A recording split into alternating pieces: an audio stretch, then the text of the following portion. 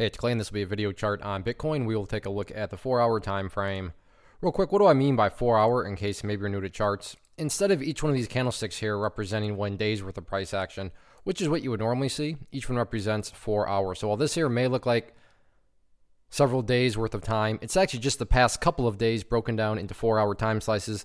I like to this time frame that does a good job of telling the quote-unquote story of the price. And in this current situation is going to make keeping the chart very relevant for quite a while, due to the fact of, the fact that the price moved nicely today. And I say, keep the chart relevant because remember, crypto markets are open 24/7. So if you're watching this video, let's call it 20 hours from now, I want to talk about a main level and some logic behind that level that's going to help keep this, video relevant. Because yes, the chart is going to, continue to form and change as time goes by. But if we watch this single level, it's going to kind of tell you the overall status of things.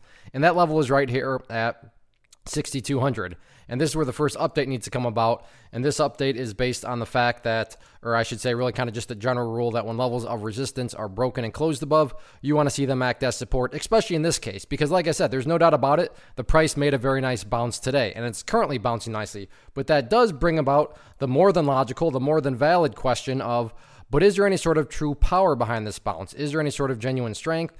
Or is this just some sort of knee-jerk reaction, dead cat bounce type move? I have no idea.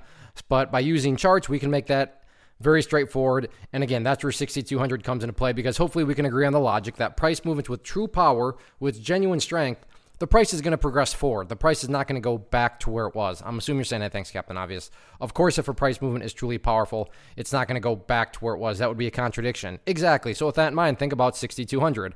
Let's say the price comes down a hair, behaves in that manner, and then works its way back upwards. What would you have in this situation? Well, you'd have a set of lows here. You'd have that set of lows down there. If you picture each of these as stair steps, well, hey, now you still have stair steps progressing in the upwards direction. And again, that's the name of the game. It's all about making progress forward. And in this situation, it's just a question of, can the price stay up above 6,200? So if, like I said, if you're watching this video 15, 20 hours from now, the key question you need to ask yourself is, hey, where does the price stand relative to 6,200? As long as you're answering that, hey, the price is above it, then that means that progress is still in play and is still being made. And that's really what you want to see, because again, there's no doubt about it. Very nice bounce today, but now let's just see if there's any sort of true power behind it. So let's see over the next 24 hours, because I plan on doing this 24 hours from now. But yeah, let's see if the price can stay up above 6,200.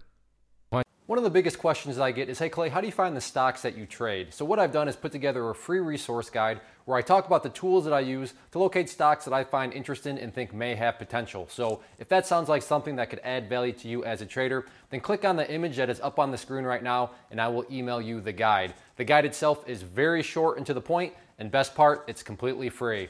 Thanks for watching the video. Let me know if you have any questions.